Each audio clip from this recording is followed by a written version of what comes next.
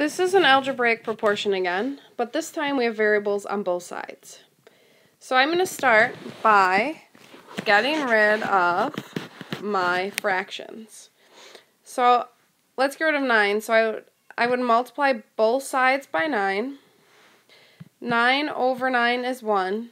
So now I have 9x over 4 equals x plus 1. Now I'm going to multiply both sides by 4.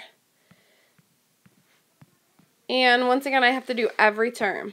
4 divided by 4 is 1.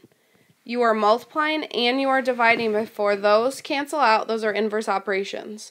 So now I have 9x equals 4x, 4 times x, 4x, plus 1 times 4, which is 4. Now I'm going to subtract the 4x to each side. So I have 5x equals 4. Divide both sides by 5. So I have x equals 4/5. And that would be my final answer.